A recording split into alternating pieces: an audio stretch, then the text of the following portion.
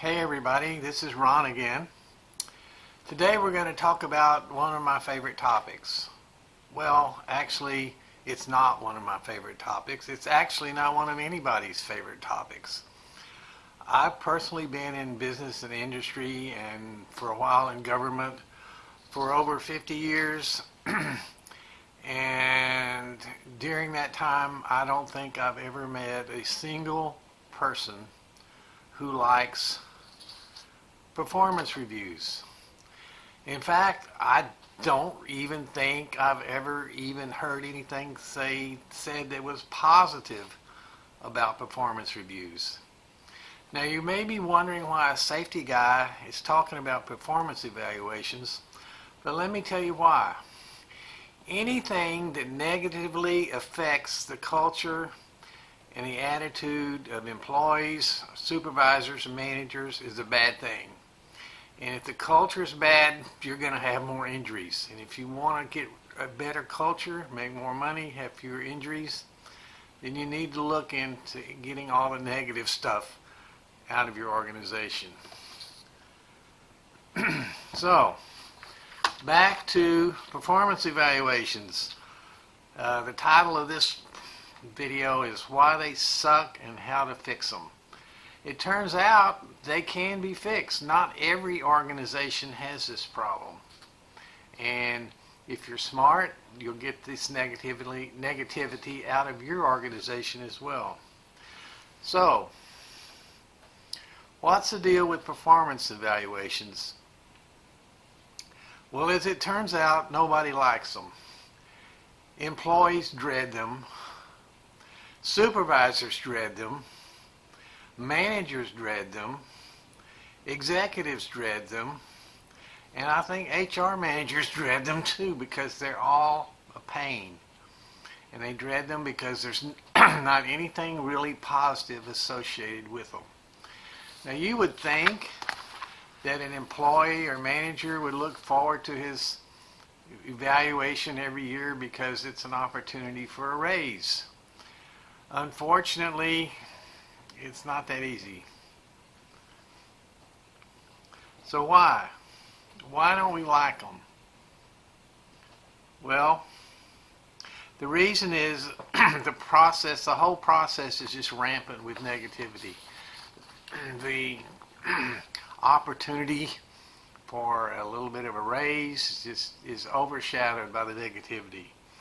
They are time consuming. They're seen as subjective. So what good is a process that's subjective? If you've been in industry or management or government, it seems that the people that the boss likes gets the best raises. The boss doesn't like you, you will not get the best raises. That's just the way it looks. There are always unexpected gotchas. They're not perceived as constructive. There's minimal perceived value in them, and actually neither the company nor the employee actually benefits from the process. So, why do we still do them? Why don't we do something different? It turns out that there is a better way. There is a better way. Every aspect of your company's performance is bounded by its culture. So whatever your culture is, that's how things are going to go. And if you don't have a good culture, and by good culture I'm talking about a culture of engagement, you're not going to have, your performance evaluation process is not going to be helpful. As a matter of fact, it's going to be the opposite of helpful. It's going to hold you back. So how do we fix this process? Companies that have good engagement with their employees know how to take this process and flip it over and make it positive instead of negative. And you can do the same thing if you want to. So, how do you do that? Well, in a nutshell, here's what we do. We take this process, we flip it around, and we make it a coaching or a collaboration process. So instead of having a meeting where you take the employee or the supervisor you're evaluating and just go through a list of things, okay, do you play well with others? Score 1 to 5. You go through and you score all these things. Those things don't mean anything because they're subjective. But if you turn it around and take this boss approach out of it and make it a coaching or collaborative process, you can turn it around. You do that by recasting the process, which I've just said. You don't do it just once or twice a year, which is the way most performance evaluations go. You do it at least every month. You sit down with a guy every month and you're having a collaboration and coaching session. So it's not one of those things where you beat the guy up or beat the employee up. You're coaching, you're mentoring, you're helping them grow, you're helping them to get better, you're helping them contribute. That is positive, that is not negative. So what you do is you become your team's coach, not the boss. It's a different way of thinking, but it can be done. Other companies are doing it, and your company can do it as well. So we're going to recast the process as a coaching process. We're going to have frequent, preferably monthly, coaching sessions. The other thing is, you as a manager or supervisor who's doing these evaluations, you're going to learn to become a coach. You're going to become a counselor. You're going to learn to become a mentor. You're going to do all of these things instead of being the boss. Because companies where this happens are more profitable, more stable, and have more stable workforces than companies that don't. You're going to change your personal paradigm of your role. You're now the coach or facilitator. You're a trainer, you're a teacher, you're an encourager, you're a problem solver. You're not the boss anymore. Your new this new role, however, does require new skills. Supervising is a skill. Because it's a skill, skills can be taught and skills can be learned. So you can learn new skills. You can turn this around. You can adopt a consistent, documented coaching process for each employee or direct report, and that will facilitate holding them accountable for their performance, and you're getting more out of them because you're helping them grow their skills.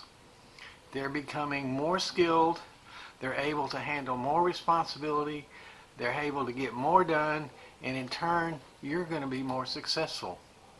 So, the other thing that you need to do is you need to learn to focus on performance metrics. You need to get away from this thing that you've been doing, is where you come to work every day and you deal with whatever comes your way. Most managers, most supervisors, and by most I mean 2/3, come to work every day without a real plan. They deal with whatever happens. And stuff happens and you deal with it, and there's always stuff that you have to deal with. But if you don't have a plan, you don't have goals, you're not ever going to get past this situation where you're just dealing with stuff that happens. So, we do this with something we call the GROW model. That's what I've been teaching. GROW talks about goals, a review or the reality of the way things are, establishing ownership for the process, and defining a way forward. That is what's called the GO process. And as you begin your new role, there's some things that you need to be aware of.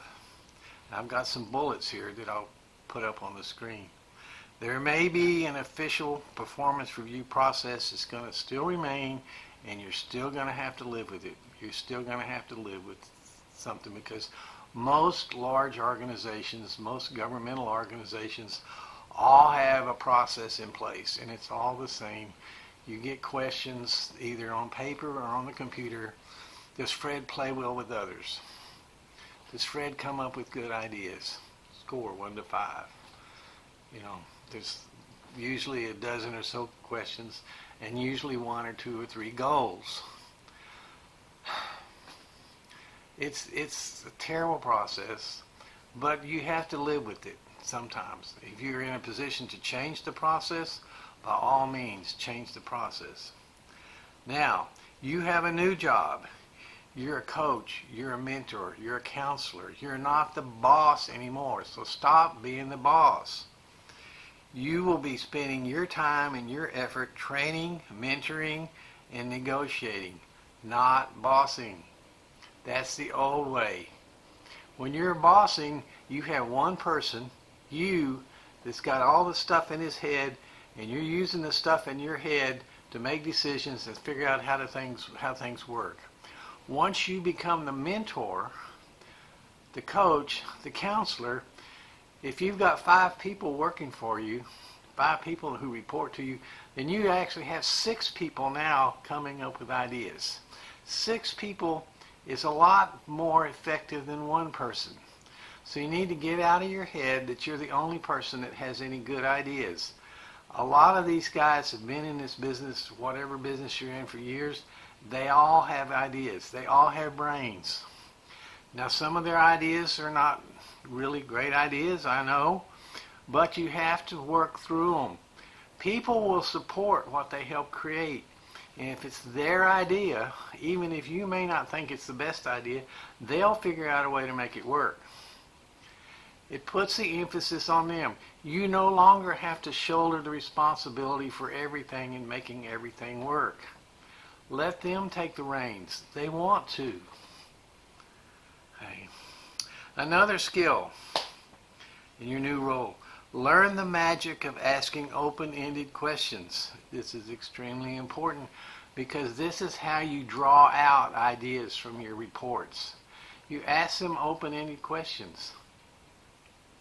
Another thing that you probably never ever thought of, you need to take the word why out of your vocabulary. The reason is why it always brings up negative connotations. Why didn't you get to work on time? Why did this part not get corrected or measured correctly? Why was this delivery late? Why was this mistake made? When you bring those up, use that word why, it automatically triggers the defense mechanism in whoever you're speaking to. That is negative. It's not constructive.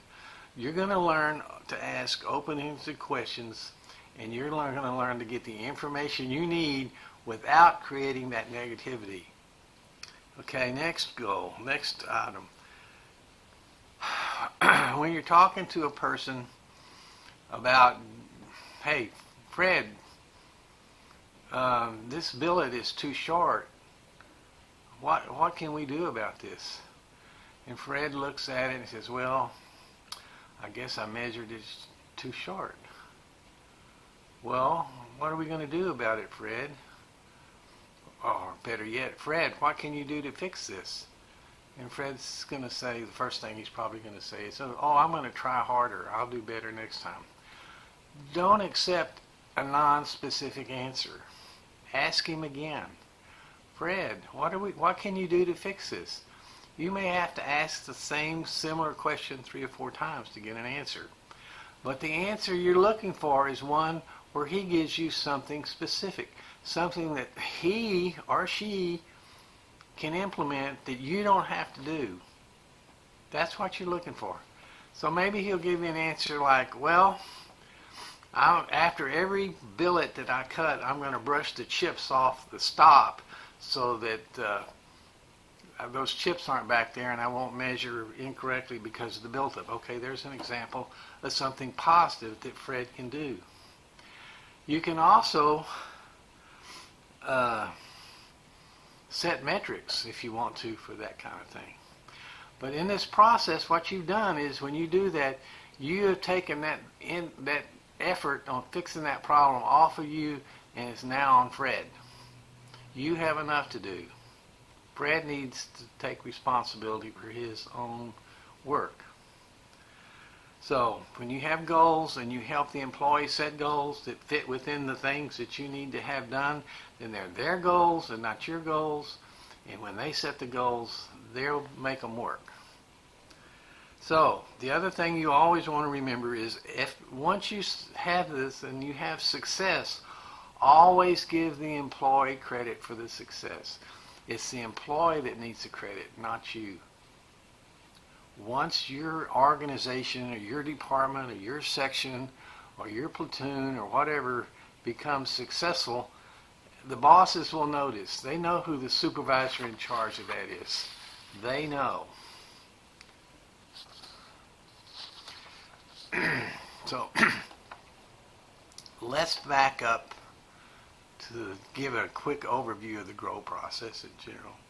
Step one is either establishing or reviewing or reestablishing goals. You always want to have at least one goal that's ongoing.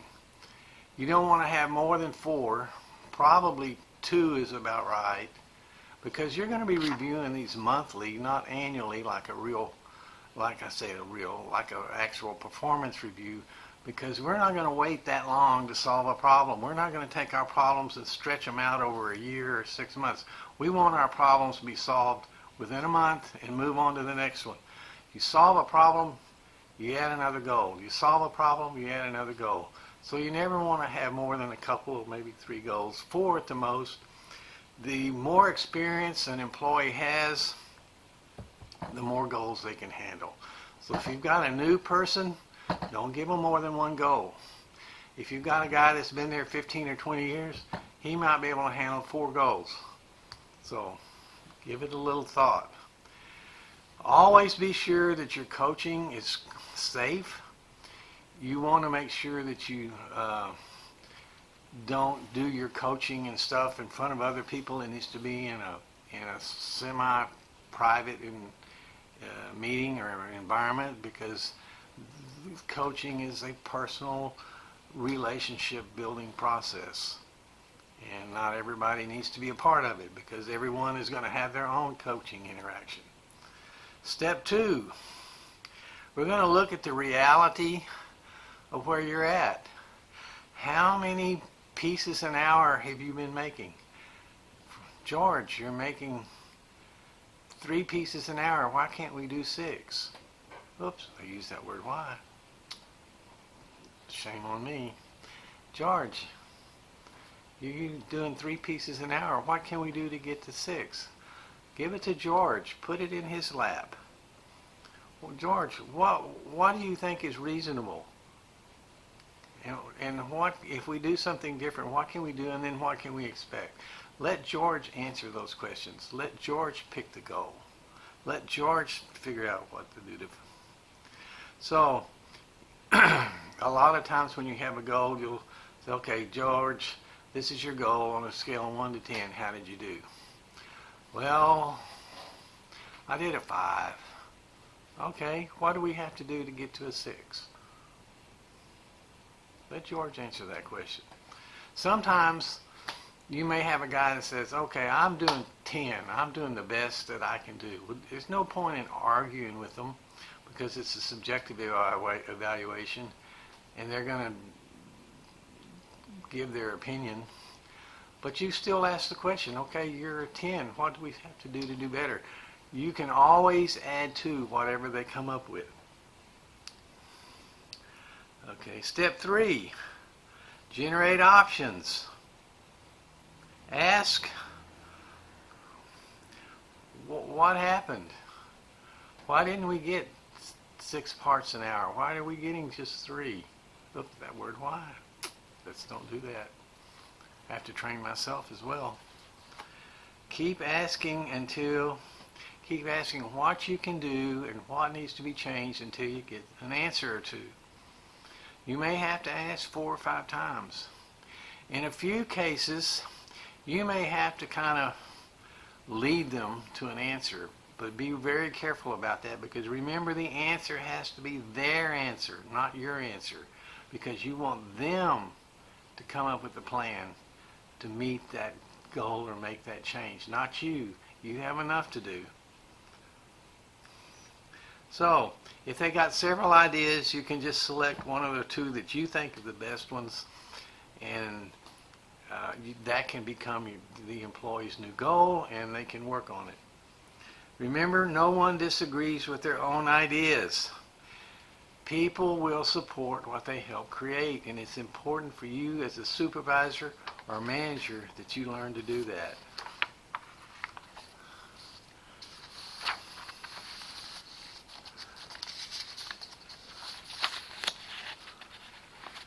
There's another page here. Oh yes, here it is. Next, define the way forward. This is the final step in the growth process, and it is pivotal. Review with the employee your expectations. You're reviewing the goal and the process of the way forward that they've already said they were able to do. So, if Fred says, I think that if I calibrate my machine or clean up my chips while my machine's running a previous part, then that'll save me a minute or two, and I can get more parts machined every day. Okay, whatever the situation turns out to be. You review with them. Okay, Fred, you just told me that you thought that you could clean your chips while the machine is running, and that way you'll be able to get more parts out of it. Is that right? Did I hear that? Okay, you set that expectation. That's going to become your goal. If you did a good job with the first 3 steps, then the coachee knows that they own that process. And all you're doing is holding them accountable to what they've already agreed that they can do. That's how this process works. Now, that is sort of a nutshell, an abbreviated approach, the summary, I guess is a better word, to how the process works. It does take some education to help the supervisors and managers learn the process. So if that's you, you can learn this process. It's a skill. You're going to learn some ways to do things. Skills can be taught. Skills can be learned. And if you already have some skills, those skills can be improved. So you never stop. If you have a skill, if for example you're a journeyman welder or a carpenter, yeah, you know some stuff, but there's always other stuff that you can learn. You need to be continually increasing and improving your skill set. So no matter where you are on the spectrum, there are more things that you can learn. The important thing is to learn that you're changing your role. You're no longer going to be the boss. It's no longer going to be all on you to figure out how to make things work. You have to learn how to let other people contribute. The people that are actually doing the work, they have to learn to contribute. They will grow in the process as well as you, because you're going to be helping them train on new ideas, and you're going to help them focus on things, and you're going to be giving them ownership. So if this process has any interest to you, if you want to know more, you can get in touch with me. There's some contact information on the last slide, and you can also comment on this video, and I look forward to seeing those comments, and there'll be a few of you who want to contact me, and that's great, and I look forward to that as well. You guys have a great day, and goodbye.